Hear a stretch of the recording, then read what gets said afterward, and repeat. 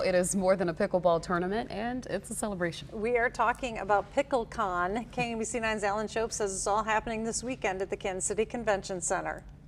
Pickleball is a social sport. Gabriel George is a retired Navy disabled American veteran, but he's also an amazing pickleball player. He says the sport is helping disabled veterans recover. It's bigger than just a sport. This is therapy for me, and it's more therapy for me when I get to give it back and share it with others. Gabe is on the pickleball team, Military Adaptive Sports, one of several teams playing in Pickleball Con this weekend at the Kansas City Convention Center. It's such an easy sport to get into. Pickleball teams from all over the country playing in the event that covers more than 60 courts, all competing at one time. There's some really good pickleball players here going on, and like National Pickleball League, they're all pros, senior pros, so there'll be some really good ones. It's more than 1,500 pickleball players here at Pickleball Con this weekend. There's even a former NFL player here. 8-year-olds can play with 80-year-olds and everything in between. Former Chargers defensive lineman Marcellus Wiley is now a pickleball player. He says it helps him keep in shape. He's thinking about challenging some Chiefs on the court. And nobody on the Chiefs want to see me retired or active. Patrick Mahomes, Travis Kelce, Willie Roaf. I'll destroy Willie Roaf right now. Come on. He adds it's a sport that evens the playing field. I don't care how gifted you are and talented in other sports.